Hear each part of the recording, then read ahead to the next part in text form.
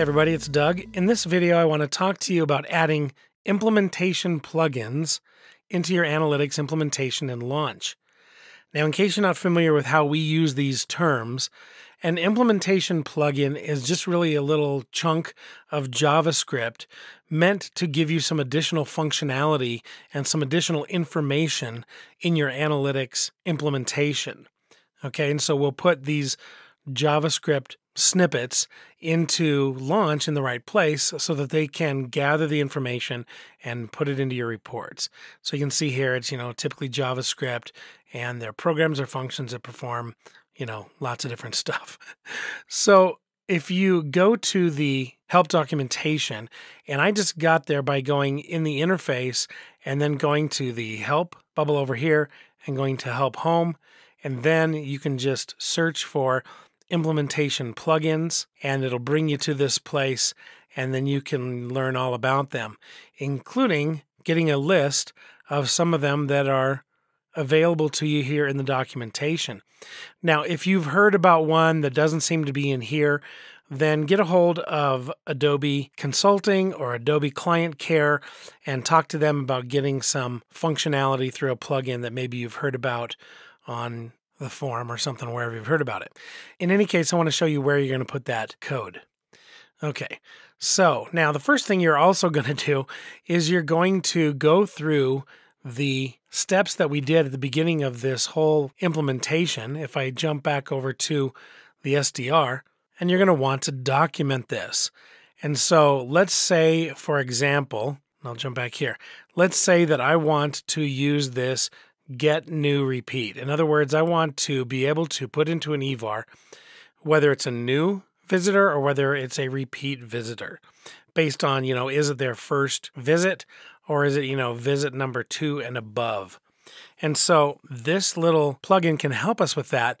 But again, we want to make sure that it is documented correctly. So we're going to go back over, we're going to go into our business requirements. Don't skip these steps. And we're going to say we're going to track new versus repeat visitors. And so we're going to do this new repeat will be the name of the report.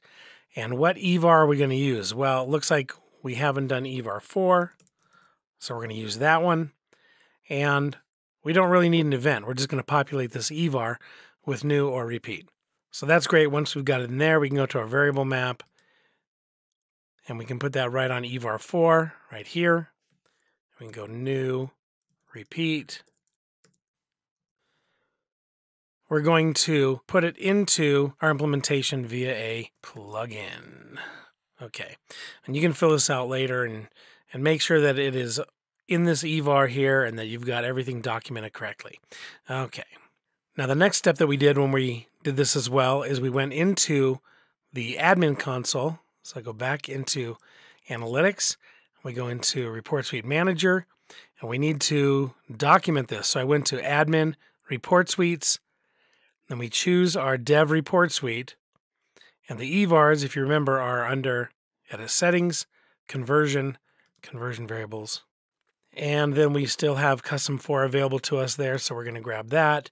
We're going to call it new repeat visitor. And it's enabled. It's a text string. And we want the allocation to be most recent, the most recent value. And we're good to expire after the visit. That's all correct, and that's fine. So we'll hit save. Okay, great. So that is successful. And just don't forget to do those steps, right? Don't forget to document it and to go ahead and set that up in the admin console here so that we can get everything working and titled correctly. Now we can go ahead and go do it. So we can go into launch, and the plugins you're going to want to put into the configuration of Adobe Analytics extension. So I'm going to configure. And I'm going to collapse that, and we can see that we have a configure tracker using custom code. This is the place where you're going to put your general plugins.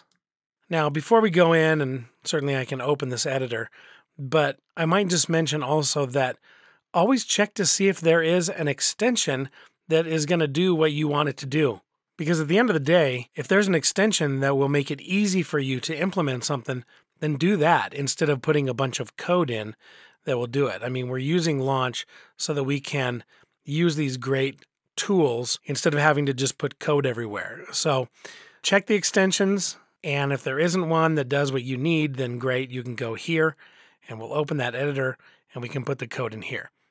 Now I'm going to jump back to my implementation plugins documentation, and we are going to get from that a thing called doPlugins. So the next page down there is to call plugins with the doPlugins function. So assuming you have the latest version there, and you'd have to go back a long ways to use Hcode. So guaranteed you probably have this. So I'm just going to grab this plugins function. I'm going to copy that. I'm going to put it in Launch in that window right there. You can see here where it says add calls to plugins here. So we can put different things right there. Now this doPlugins function is actually called from the code library, and it happens last. So you could reset variables here, you could do anything here. Every time a call goes into Analytics, it runs this last right before it goes in. So we can set things in here, and they will set variables and do different things and then get sent right into Analytics. So that's very helpful. Okay, so we go back to our documentation. And once again, as I mentioned, I want to use getNewRepeat. So I'm going to click on that. And I need the code for it. So you can scroll down a little bit and you can see here is the code that is going to actually do all the gathering of the information. I'm going to copy that, bring it back, and put it outside of doPlugins because we just need to let it load.